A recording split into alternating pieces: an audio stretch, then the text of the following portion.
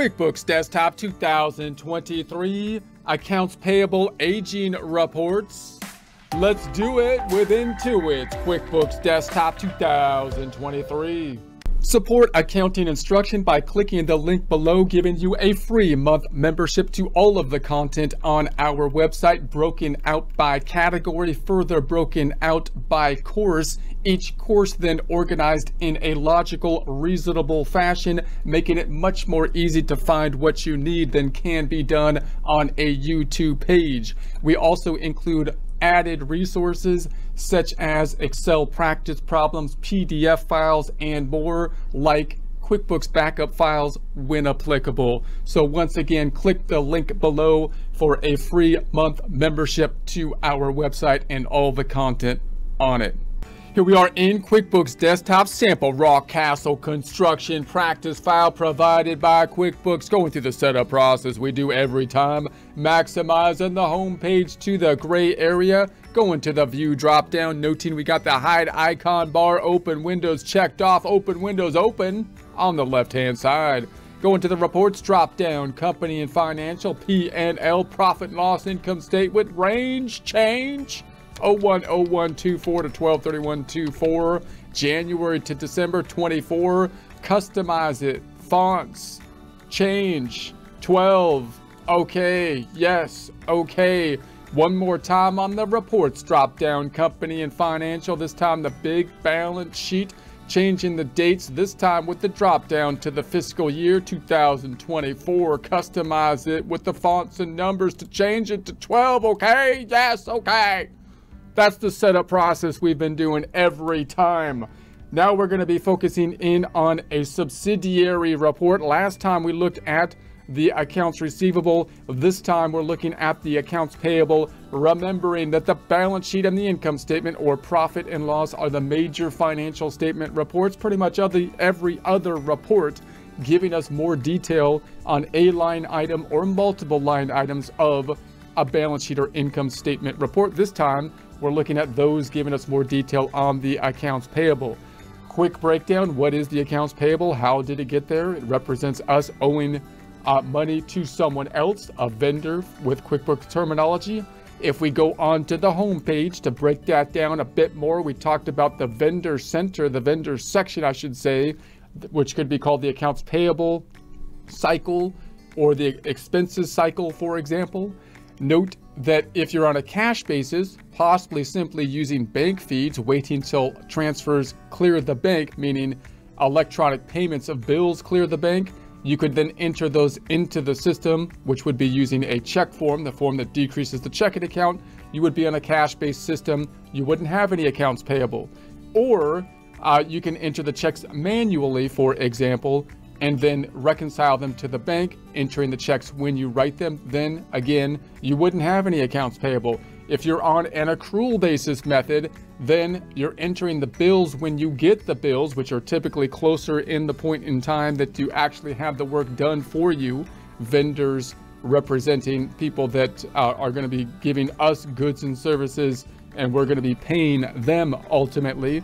This is the form that increases the accounts payable, and then we pay them at a future point with a pay bill form, which is in essence a check form, but specially named a check form that's decreasing the bill, decreasing the accounts payable. So that's the general concept. Larger companies typically are going to have more and more need for tracking the accounts payable, and it's going to become more and more important from a cash management standpoint to try to pay the accounts payable as late as possible.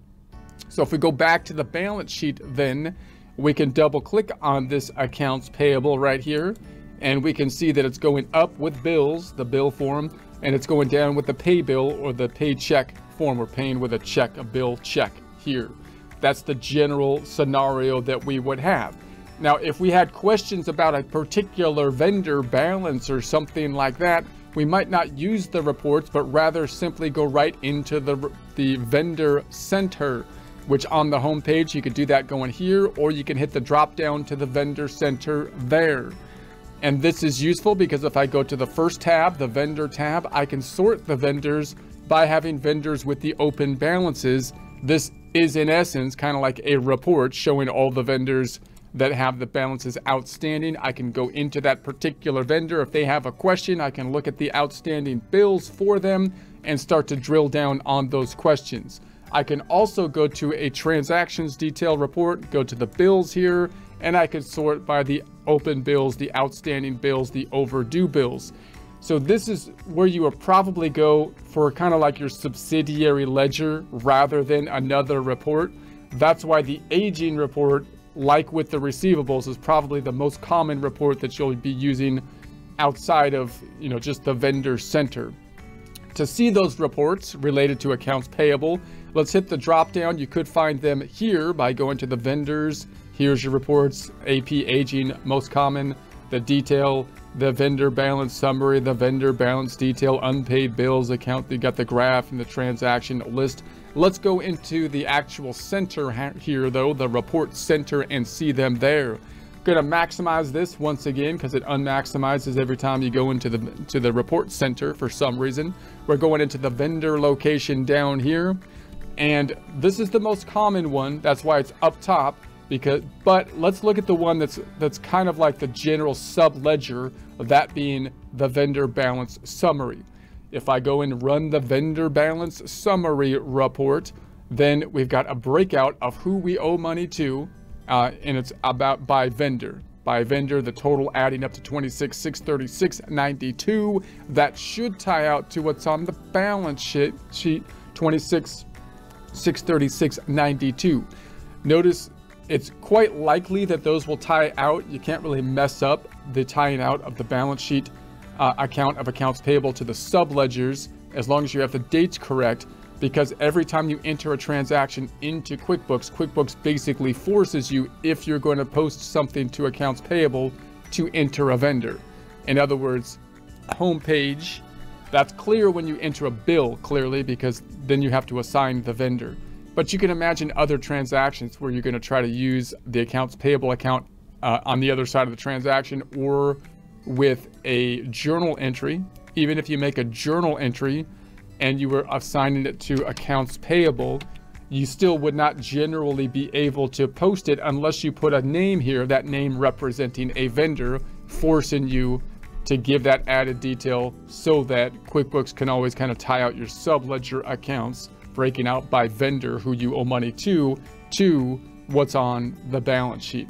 So closing that back out. And so that's that report.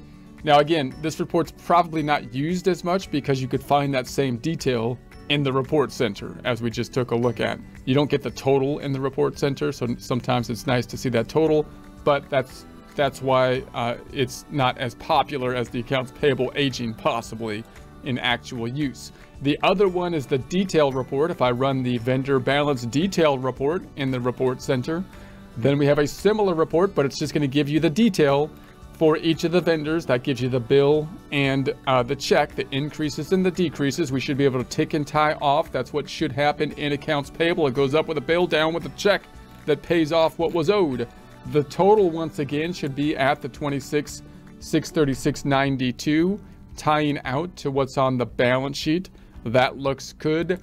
Now, this report also is one not used as much because you could find most of this detail. If I'm looking at a particular vendor, I'll probably use the vendor center to look up that vendor and look at the detail in that area. But you've got this report as well. Closing that out, we've got the report center. And so those are the two main kind of standard subledger reports that you would think of as a subledger from accounting terminology. This is the most popular report, giving you more added detail, the AP aging report. Opening it up, then let's customize it, make it a little bit larger on the font, and spend a little bit more time here. This will be similar to the accounts receivable aging. It's breaking out by vendor, so you got those totals again on the total vendor. But like with the accounts receivable, it's showing us how past due these amounts are, giving that added amount of information. Now, how does it know how past due things are? Because when we enter the bill, if I go back to the home page and I open a bill, let's go back to a prior bill. So as we entered this bill, this is a generic kind of bill. I can go back to this one. we've got the date that we entered the bill on, and then we've got the bill due date down below. Now the bill due date might be like 30 days later. The dates are a little kind of wacky because QuickBooks has been updating their practice file periodically. And so that might make it a little bit unusual because they might have updated this date and not that. But in any case, that's going to be the idea, is it might be 30 days into the future. So we have to have the bill due date to know when the bill is due. And if we go past that date, then it's going to be overdue. Obviously, from a cash outflow standpoint, from a cash management standpoint, on the outflows, the payables, when we're paying our vendors, we would like to pay them as late as possible typically. That's our general rule. If we can keep the amount being the same, meaning if we can pay them sooner and get some kind of discount, we might take the discount, right? Or if not, we're gonna pay them as late as possible without getting penalized, and we wanna not be penalized on it. And of course, we also don't wanna upset our vendor relationship. So we don't wanna lag the payment if it's gonna cause a problem in our relationship with our vendor. That's the general rule. Now, note that for smaller companies, it might not be a big deal. If you pay them today or 15 days later and you just have a few transactions, you might say, well, what does it matter? I'm just gonna pay the bills when they come due. I'm just gonna pay them with an electronic transfer and just take care of it then. I'm not gonna sit and track the bill. And that might be completely appropriate for some companies. As the companies get larger, however, and you have a whole lot of transactions, holding on to the money a little bit sooner can increase your cash flow. And the better cash flow that you have, the more capacity you might have to be able to invest in property, plant, and equipment, which could increase the ability to generate revenue. So the larger the company is, the more likely tracking the accounts payable is going to be more important. The more emphasis there's going to be on trying to delay, in general, the amount of payment as late as possible, while still paying as least as possible, taking advantage of any kind of cash discounts that you would have. And so that's where the aging report then comes in, because now we can kind of track this information by current stuff that's not past the due date yet, and then the stuff that's past 1 to 30 past, 31 to 60 past, 61 to 90 past, and then over 90.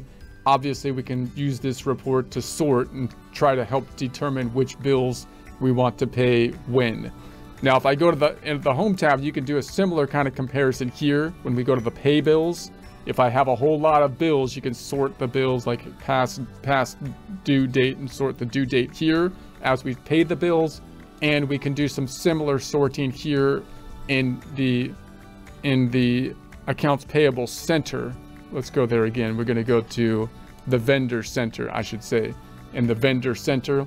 So we can sort in here, and we can sort by the active vendors, the vendors with balances, and we can also then go to the transactions and sort the bills by open bills and possibly the overdue bills. So this Vendor Center is probably the place that most people will spend their time for the normal kind of digging down and drilling down on this type of information and determining which bills should be paid, but the reports can be an added value as well. Okay, so we're going to go back then let's go back to the report center and look at a couple other reports. You got the detail report.